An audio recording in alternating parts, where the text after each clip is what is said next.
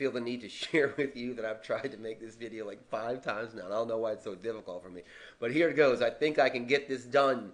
How to graph a system of linear inequalities on your Ti-Nspire CAS. I chose these two equations, these two inequalities that I want to graph, and I chose them because they're in standard form. And it's easier to graph when they're out of slope-intercept form. So I just want to show you that your calculator can easily translate this for you. So what I'm going to do here is I'm just going to get out of, this is just a note page. So I'm going to go to Control, Document here, and it just offers me something different. And I'm going to add calculator. And you and I are on the same page now. And what I'm going to do is I'm going to put in that inequality, but I'm going to put it in as if it was an equation. And I'm going to have it solve itself for y. So I just use the solve function, S-O-L-V, solve.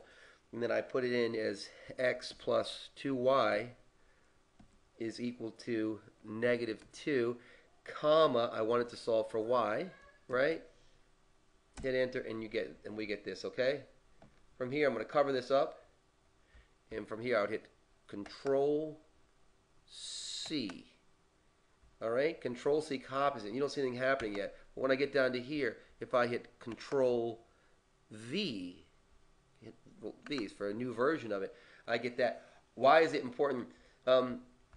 Be careful not to get this y here, because if you do, the calculator won't do what you want it to do next. And what I want it to do next is I want to save this thing. So I want to say Control Store.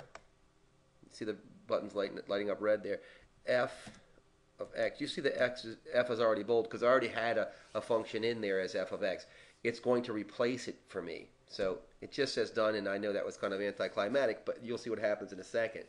Then I'm going to put the next inequality in, and I'm going to say solve.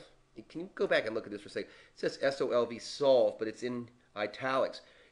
When I hit enter, if your calculator sets it up in the standard print, it means your calculator recognizes that if this is a function, that is a function of the calculator that it can perform. So this is the solve function.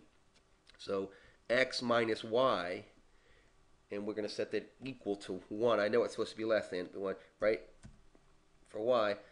Okay, so probably you knew that was going to happen that way, but I just wanted to show you how you can get your calculator to do it for you. I'm going to go ahead and highlight that with my cursor.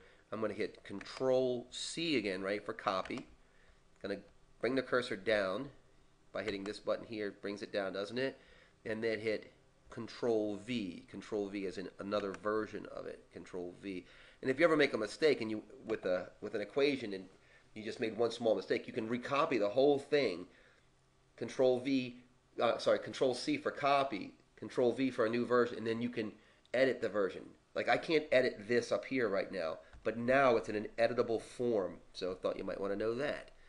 So here's Control Store, and I'm going to store this as g of x. So g of x, and then I'm going to hit enter, and it says done. Okay, so not very exciting yet, but this is going to get good for you in a second. So check this out. Hit Control Page down, right? Now I'm going to go ahead and add my graphs. From here, this is what I'm going to do. The first equation I was going to use was f of x, and it was greater than or equal to. So you can see the cursor blinking in front of the equal sign. I'm just going to backspace over it using this cursor right here, right? Whoops. Right? So I'm going to back over it. And then I'm going to use my greater than or equal to sign. So greater than or equal to, right? Now, it's okay. You can type in f of x. Okay? Type in f of x and then hit enter.